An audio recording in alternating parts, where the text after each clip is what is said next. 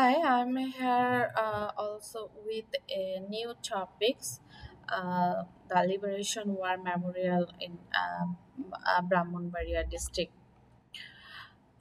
During the War of Liberation, Brahmanbaria was one of the most important districts of the country. Due to its proximity to the Indian border and its geographical location, the district witnessed many incidents of the Liberation War. This memorial is located in the center of Brahmanbaria. The people of the district now call this place an Abakash, yet it was known as Farooqi Park. Hundreds of people come here every day as it is not far from the city. Here also having pleasant environment. There is an important history behind the construction of this memorial. Towards the end of the War of Liberation in 1971, a tank of the Pakistan Army was destroyed.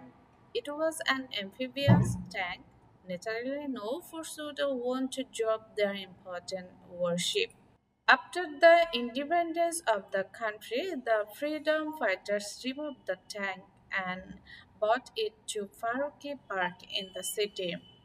Then it became the symbol of the liberation war here.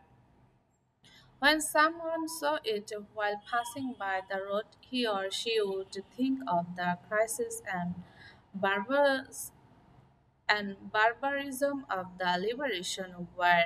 Seeing this, the mother would find her lost son, the wife would find her lost husband, the sister would find her lost brother.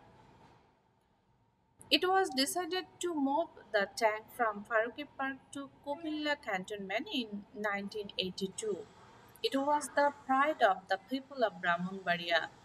No one here was in favor of removing it.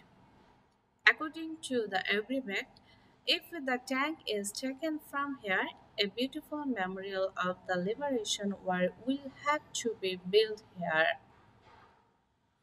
Following this promise, a memorial was erected at Farooqi Park in 1984.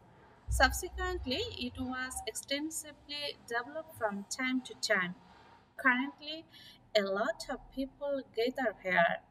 Fair and various cultural events are held here on important days of tradition and culture. Thanks for today. Allah Hafiz. I will also present here with another new topics.